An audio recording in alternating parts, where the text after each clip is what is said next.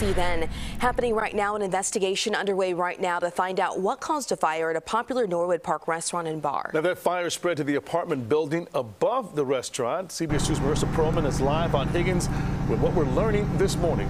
Marissa. Good morning, Ryan. Audrina, you can see the door to the restaurant is boarded up. The sign says thank you to Chicago Fire. We just spoke with this bar and restaurant owner. He tells us this place has been around here in the Norwood Park neighborhood since the early 80s, and this will now begin a long process for him and his business to rebuild.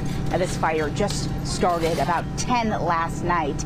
The owner tells us he's grateful that no one got hurt after seeing this. Smoke could be seen pouring out of the roof and windows of the apartment above the building.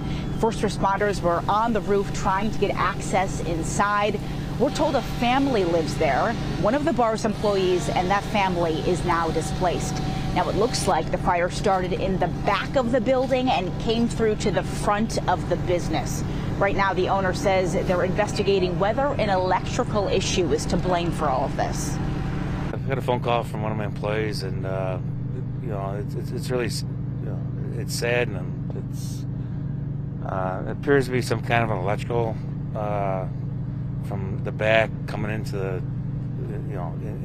into the building. Like I said, it's still an investigation. I'm not sure, but then it made it through the panels in the basement, and by the time everything happened, everything just so I want to say thanks to the fire department.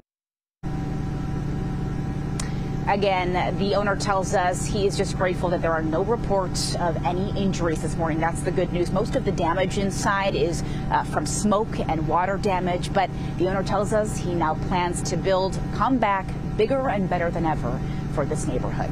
We're live this morning in Norwood Park. I'm Marissa Perlman, CBS 2 News.